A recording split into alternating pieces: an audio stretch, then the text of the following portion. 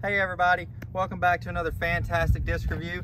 Today I have the Wasp by Discraft. This is in their Z plastic and this one is stickered to be 175 through 176. I have not thrown a Wasp in an extremely long time. I'd say it's easily been 5 years, so I do not exactly remember how this disc flies, but I know I used to like the Wasp a lot. I know it just recently we seen a advertisement video from Chris Dickerson. He's a local in my area, so I was like, I gotta try a Wasp. I gotta see what it's about. So let's grip it and let's rip it and let's watch this baby fly. So first throw with the Wasp, as always, I'm gonna try to throw it flat. Might be a little Anheuser, that's what I do. At this point, you should know that.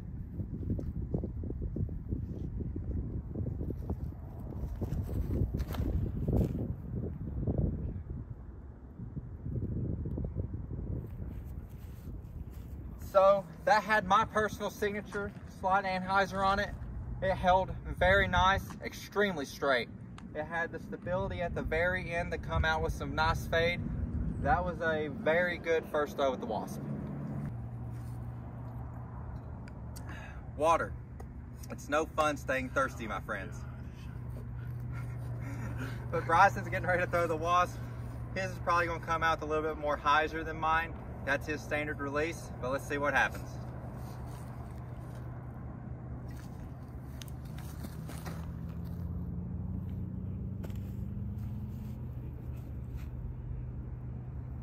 Yeah, so I'm probably gonna go pick that disc up and put it straight in the car in my bag, and when I go and play Warriors Path later, I'm probably gonna use it on a hole 10. Might get an ace later. Well, Bryson just now threw the Wasp on a literal perfect hyzer. So it's only fitting that I throw it on a big Anheuser. So let's see how the Wasp likes being put up high on some angle. Some anti-angle.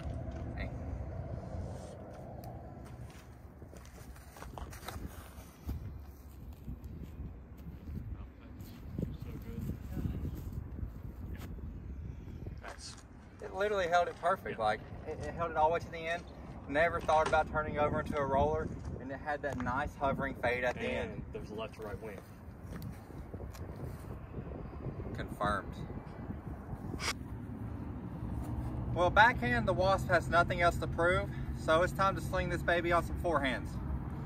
I'm gonna throw it full, but this is probably not a good full disc forehand, but we're gonna see what it does. Yeah. Definitely wouldn't throw it full on forehand. So, just so everyone knows, the design of the wing and the bead that's on the Wasp is a more old school design.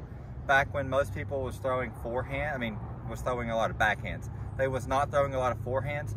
So like that particular design, even when you look at it on like rocks and everything, it can be used on like slower finesse forehands, but when it comes to really powering up, that's not the most torque resistant molding design on mid-ranges. So just old school disc, but flies great backhand. I'm gonna give it a rip on forehand, see what happens.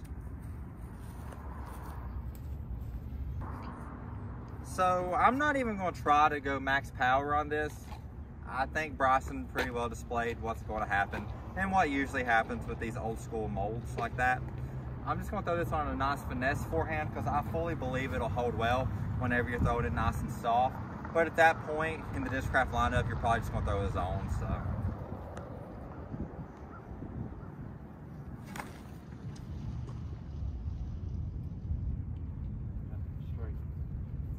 Super straight, great flight, nice disc. All right, so the Wasp has been thrown and the Wasp has flew, and it's a incredible disc actually. Like I said, I threw one a long time ago, but it had been a while. I am very surprised at how nice this disc is. I like the feel of this in the hand more than I do a buzz.